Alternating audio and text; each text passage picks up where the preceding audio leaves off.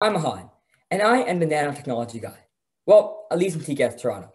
If you have any questions or ever want to start a project in nanotech, you come straight to me.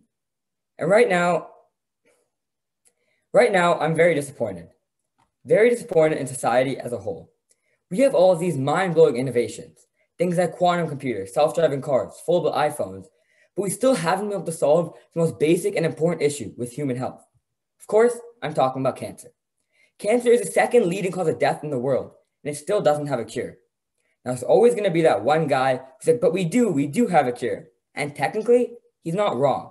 But chemotherapy is less of a cure and more of an ineffective treatment. I say this for two reasons. Firstly, chemotherapy drugs often have a hard time reaching the targeted cells in the body, and even if they do, the cell can evolve or a number of other things that actually cause them not to be killed. And number two, chemotherapy actually targets healthy cells as well. So I'm sure you guys know that chemotherapy causes hair loss.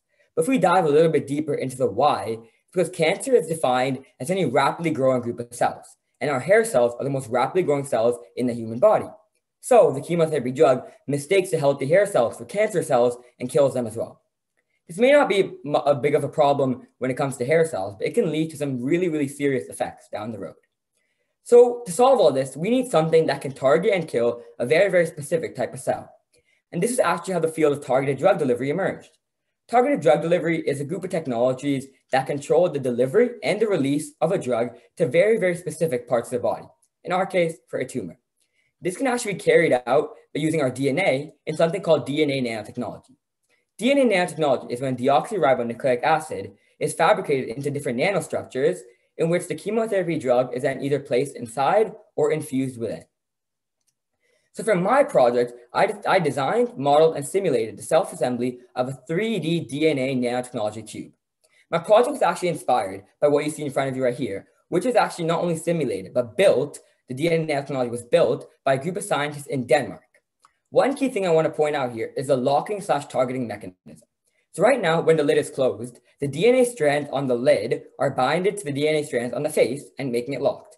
However, once the DNA cube comes into contact to a very, very specific pathogen that's found on the targeted cell, the DNA strands on the side face actually bind to that pathogen instead, allowing the lid to swing open, releasing the drug and killing the cell. So I started out in a program called CAD Nano, in which I modeled the first face of my DNA nanotechnology cube. As you can see, the blue strands, this is the scaffold strand. That's basically what gives it the shape of the cube, while the tiny colorful strands, those are the staple strands, and that's actually what gets converted into double helixes once we render it into the program. So one side is the 5', one side is the 3'. So as you can see below, I have 4 of the faces that are connected horizontally to make up all 4 side faces of the cube. You can sort of think of the modeling like building a net in math class, where you have to build all the faces and then connect them to one another. So I connected them simply by using the staple strands from one face to another. Once that was done, I added the bottom face, which I had to connect each of the edges of the bottom face to the bottom edge of the side faces. And now for the top face, I wanted to give it that open lid sort of effect, so I only decided to connect one of the edges to the side face. Once that was all done, I rendered it in a program called Oxview, which, as you can see, actually converted the CAD Nano staples into real DNA.